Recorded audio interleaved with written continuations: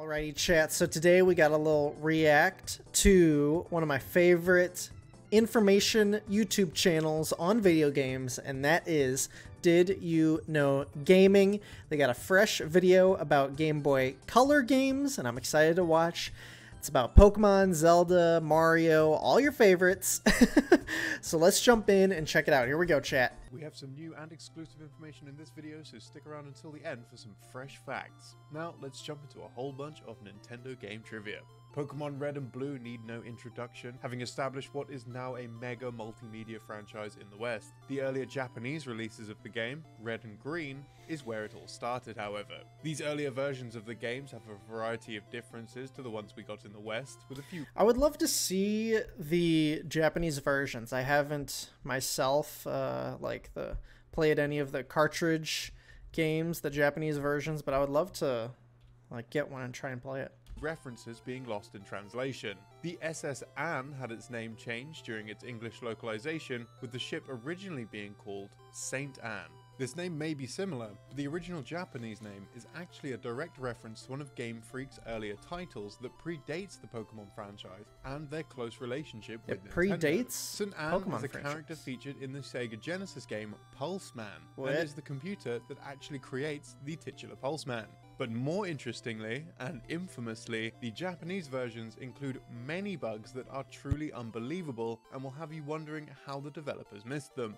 After setting off on their adventure, Bunch of the player bugs, will you eventually say? find themselves facing off against Sabrina, Like bug the gym types? leader in Saffron City. However, the player doesn't even need to defeat her in the Japanese game. Really? Losing against Sabrina in these original versions still triggers the code showing that Sabrina has been defeated. When the Really? player re-enters the gym, the text that is normally shown after the fight is displayed, and the player is rewarded with TM46, Psywave, as well as the Marsh badge. This bug was acknowledged by the team and fixed for the international versions of the games, as well as the Japanese version of Blue. That'd be an interesting way to have new players to a new game, be more acclimate, I should say, to acclimate new players to the game, I should say. It seems like babying, but at the same time, you always have that, your little brother grabs the game and then gets upset that he can't play it for some reason. So another bug exists in these early versions. I could see that bug being intentional, both in Japan just for the and first, internationally. just for the Important first early gym event leader in these games has or the something. player getting hold of a Pokedex, but obtaining this item is reliant on a specific detail to the player's data, the number of Pokemon they have or have had in their possession. If the player has 2 Pokemon species registered to their data prior to obtaining the Pokedex of Professor Oak, which is tricky to achieve considering the inability to obtain Pokeballs until after the Pokedex has been received, then Professor Oak will not take Oak's parcel off the player, and will not give them this vital item in return. Why not? This can be achieved rather simply by grinding their starter Pokemon against various low-level monsters on Route 1, until eventually it evolves. That This sounds evolution torturous. will count as a second Pokemon having been registered to the game. This unforeseen oversight had damning consequences for the player, as without obtaining the Pokedex, the old man located in Viridian City will also not move, as this only happens after the Dex has been obtained, essentially soft-locking the game. Pokemon Yellow has another small detail that was easily missed by a number of players. It becomes evident at a certain point that the player needs some means of lighting their path forward after they encounter a cave. This can be done by obtaining HM05, which can be used to teach a Pokemon the move Flash, which is then used to light up the cave. However, there is another solution that relates to Pikachu. If Pikachu has learned either Thunderbolt or Thunder, talking to the companion will cause it to spark, briefly lighting the cave as a result. This isn't as effective as Flash, however, as it's only a very temporary instance of illumination. That said, it can be repeated indefinitely, allowing the player to traverse the darkness, albeit in a slow, arduous manner. Let's move on to another heavy-hitting Nintendo series that got a lot of love on the Game Boy, The Legend of Zelda. During a 2013 Polygon I still need to interview play with Link's Shigeru Awakening. Miyamoto, The legendary designer was asked his thoughts regarding how Telltale's Walking Dead series was delivering installments of the game to players episodically.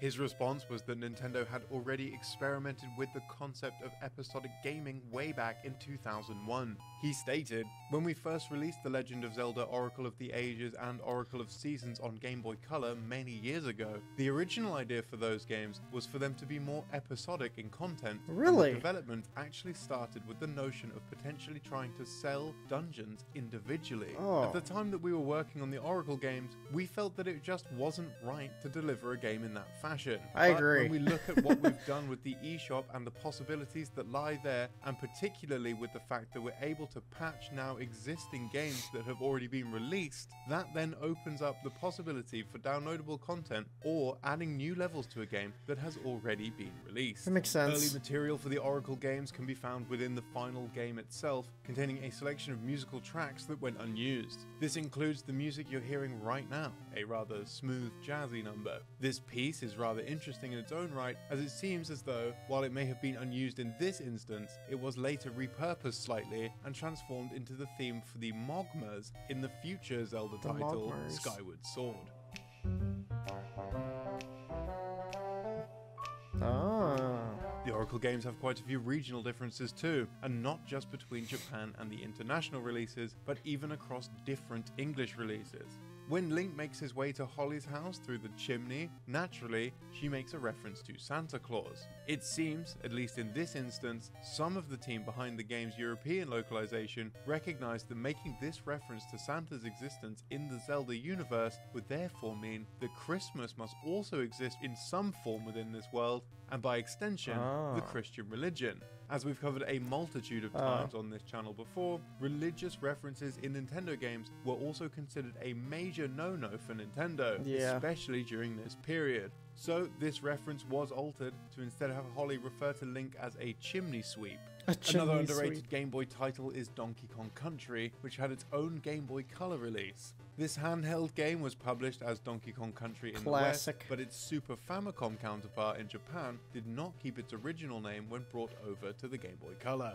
On the Super Famicom, Donkey Kong Country was actually called Super Donkey Kong, and since this game was no longer a Super Famicom title, the Super in its name would have been an odd inclusion, as the prefix is used to denote the game present on the Super Famicom. Instead, this Game Boy Color game released under the name Donkey Kong 2001. A name change was probably justified anyway, as there are a fair few differences between the SNES and Game Boy versions of these games. One of which is an all-new level in the handheld game called Necky Nutmare, found in Chimp Caverns. The English name for this level is some standard Donkey Kong Country style alliteration, but the Italians went in an ever so slightly different direction and gave us a solid chuckle too. The Italian name for this level is literally Necky's Nuts. Necky's Nuts, bro. Changes were made to another portable Donkey Kong game as well, Donkey Kong Land 2. The Japanese version features a number of design changes to its levels which ultimately make the game slightly easier. In Bramble Blast, a section just prior to the star barrel has 2 blast barrels pointing to the bottom right. Internationally, this part also features 2 zingers. The Japanese release only has 1. 2 In zingers. Parrot Shoot Panic, again, this is just before the star barrel, 2 zingers are entirely removed from the Japanese game. It's possible that the choice to remove these enemies was because of hardware limitation to prevent sprite overload from occurring, an issue that would come up in the international version if too many zingers were on screen during this section, which would have caused the DK barrel to not load in. Creepy Crow was also altered, where hitting the crow twice would make 2 hooks appear. In Japan, the top hook is now higher up, as well as the platform above. The rope climbing portion of the stage was also shortened to accommodate this moved platform. Donkey Kong Land 3 has some Japanese exclusive content too, a complete re-release of the game which never saw release internationally. Roughly 3 years after the original game's release, an updated version was made for the Game Boy Color in the year 2000 called Donkey Kong GB, Dinky Kong and Dixie Kong. A variety of minor alterations were made across the board compared to the original Game Boy release, with this version ultimately being released on the Japanese 3DS Virtual Console in 2014. Next up, we have a fact about Pokemon Puzzle Challenge, but before we get into that, a word from this episode's sponsor, Bye. If you've ever used American sites Bye. to buy things from Japan, you've probably noticed how much sellers jack up the Say price. bye to the ad. And now, back to Pokemon. Pokemon Puzzle Challenge and Puzzle League are fairly run-of-the-mill games released on the Game Boy and Nintendo 64 respectively, with the Game Boy game even including an animation in reference to the N64 release of Pokemon Stadium. Jinx's losing animation depicts nothing but its hair waving a white flag in defeat, in a similar manner to when Jinx is defeated in Stadium. Now, we've already brought up some unused data found in game code, but this one surely takes the prize as being one of the most unbelievable volumes of data that wound up being left unused. We say unused, but it can be accessed, but to say it's unlikely anybody did is perhaps an understatement. Within the game's data is nearly a fully fleshed out and finished game of Panel du Pont, the game that Pokemon Puzzle League is based on, with its SNES game having been localized in the West as Tetris Attack. We've mentioned in the past how the N64 game was based on Panel du Pont, and that there was an unreleased game that was reworked for the N64. But this is also true of the Game Boy game as well. To access the alternative game on the same cartridge, the player must attempt to boot the game on the original Game Boy or equivalent hardware. A warning screen stating that the game will only work with the Game Boy Color will appear, but by pressing A 24 times and then B 24 times, Panel du Pont will launch instead of Pokemon. 24 it's times? also possible to do this with Game Boy Color hardware from the game's title screen. I want to try that now. The player must press up twice, right 4 times, down once, left 10 times, then up 4 times, right once, down 6 times, and then press B. This will load up the warning screen again, where pressing both A and B 24 times will launch the unreleased Game Boy Panel du Pont. We have some exclusive Pokemon trivia coming up later, so stick around for that. But until then, how about some Kirby trivia? Have you ever noticed that the cartridges for an original Game Boy game and a Game Boy Color game have a physical difference? Games released for the original Game Boy feature a small notch in their top right corner, but this isn't the case for Game Boy Color games. Because they don't need the notch for the original Game Boy. But Kirby Tilt and Tumble is a unique outlier to this fact. While this game was released for the Game Boy Color and only works on a color system, the cartridge does feature a notch. The notch lets this Game Boy Color exclusive game fit in an original grey Game Boy. Even if another Game Boy Color game is put in an original Game Boy, does it work on it simply though? Wouldn't boot because the notch is needed so that the power button can be slid into the on position.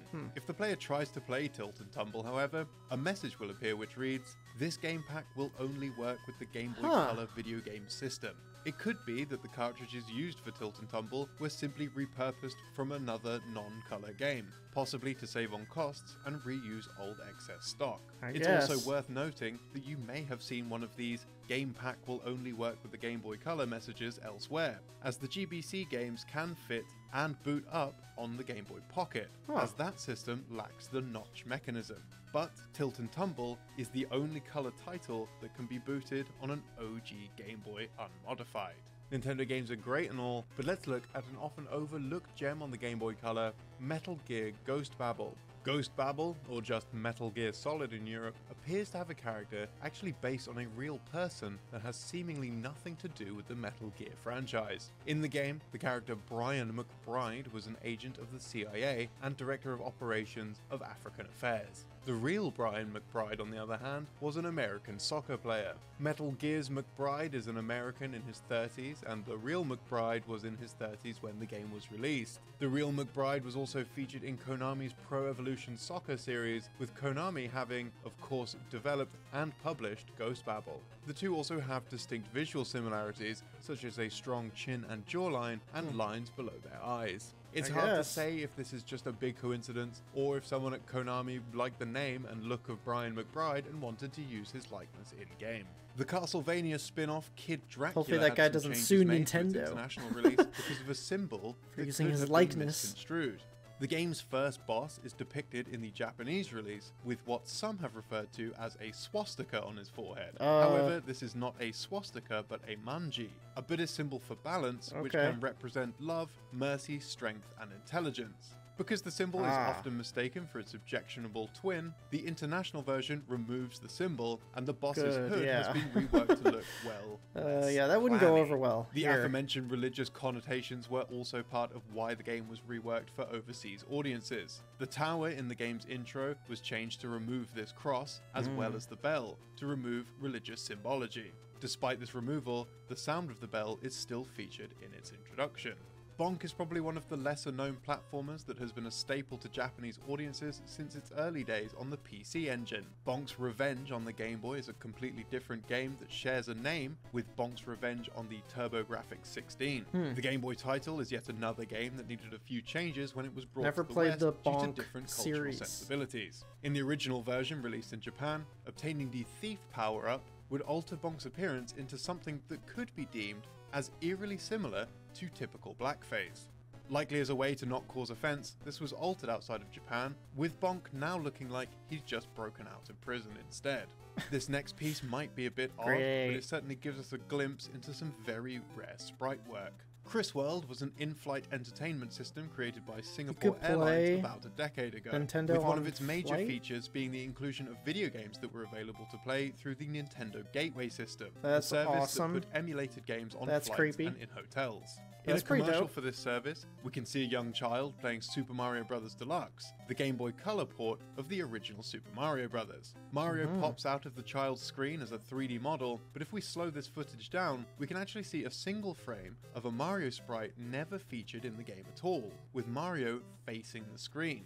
It's arguable that a more popular Mario handheld adventure came in the form of Super Mario Land, a launch title for the system that introduced a variety of bizarre new elements to Mario. But this title's strange new world only helped establish it within pop culture. There's a few officially licensed Super Mario Land songs featured on the Super Mario Compact Disco album, and how this whole album came to be is quite the story. It's easy to assume that the album was commissioned by Nintendo of America. However, this is not the case at all. Instead, the track was a result of UK musician Simon Harris taking matters into his own hands. He was unable to get permission from Nintendo in the West, so he instead had to make his way to the boss on his own, going straight to Shigeru Miyamoto for approval and directly playing him a Super Mario Land rap song.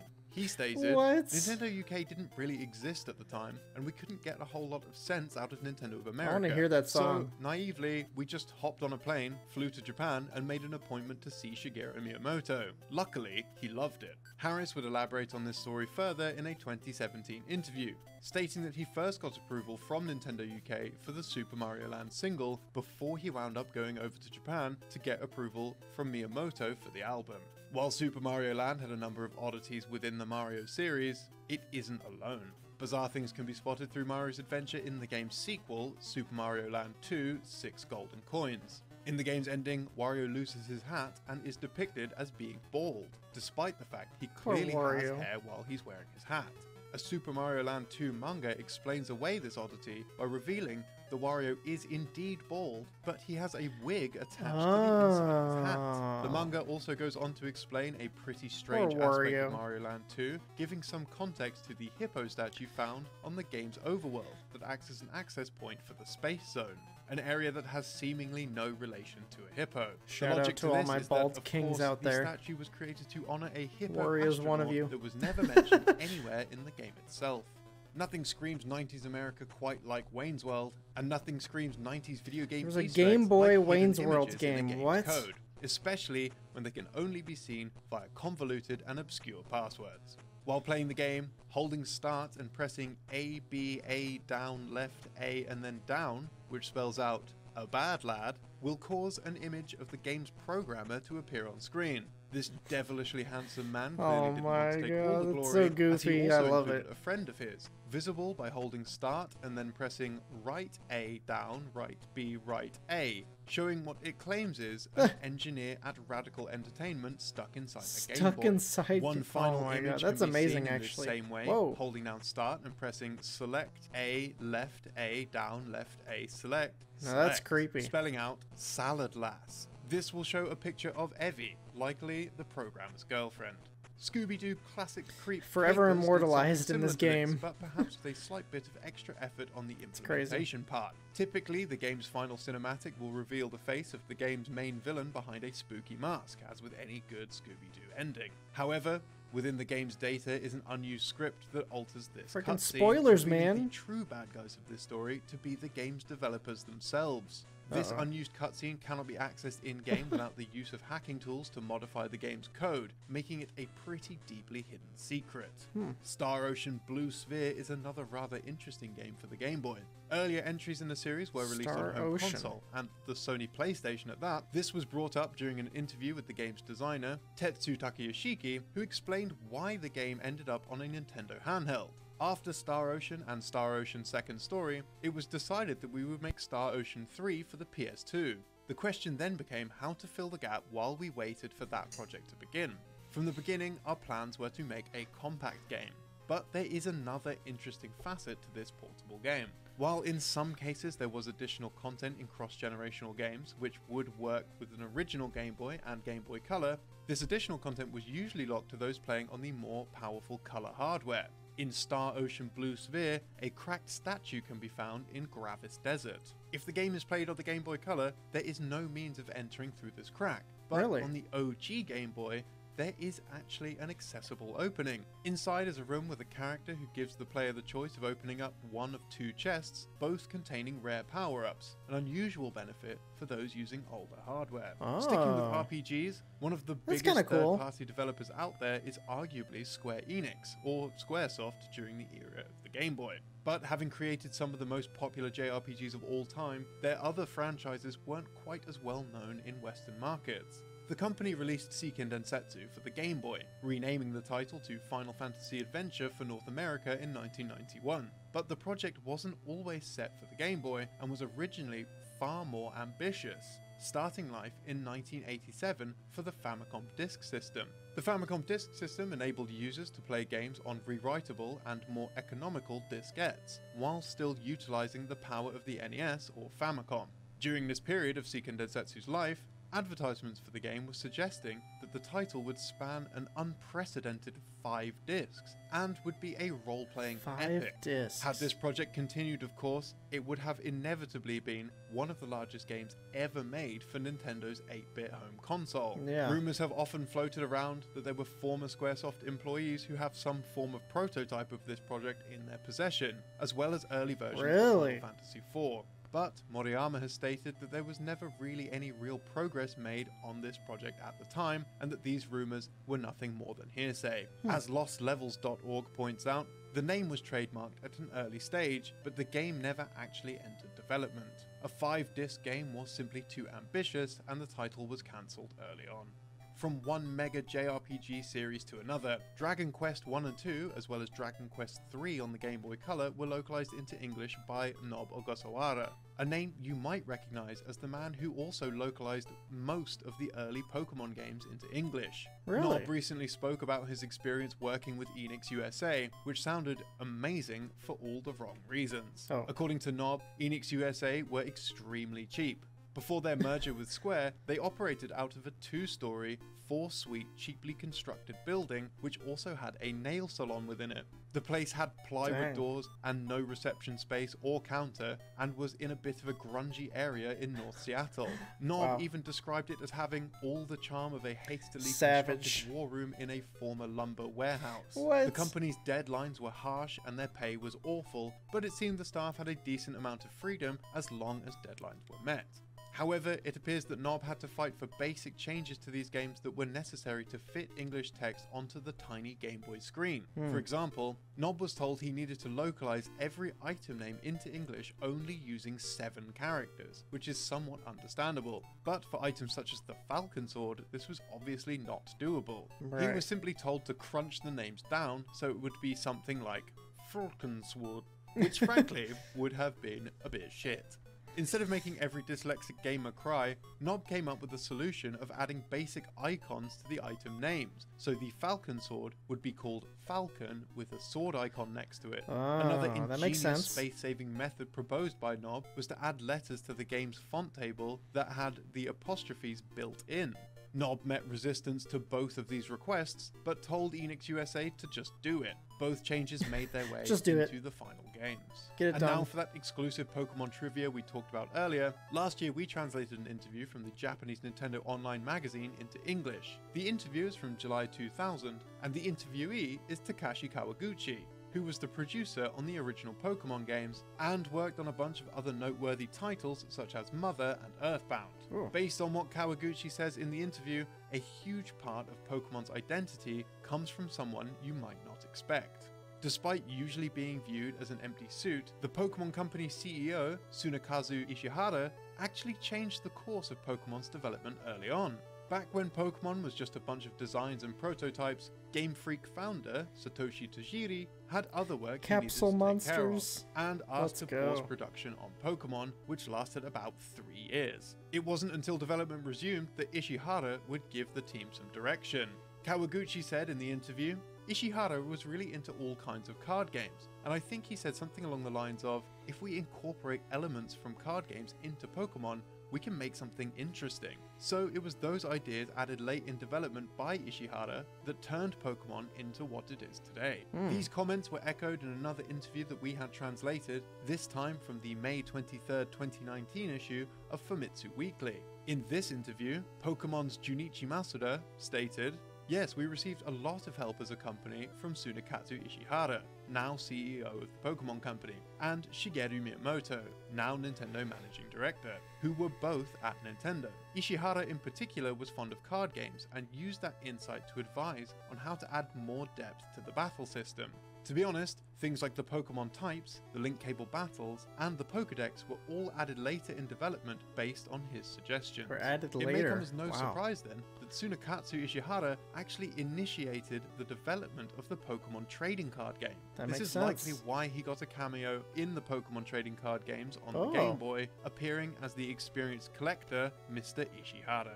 Did you know that Super Mario 64 DS might have been planned to be even more different from the original on the N64? Or that Heart Gold and Soul Silver got their names because Game Freak wanted them to represent meaningful moments with Pokemon? For more facts on Nintendo DS games, check out the video on screen. Don't forget to subscribe, and thanks to everyone for watching. Special thanks to Jacob Newcomb for the Japanese translations. See you next time.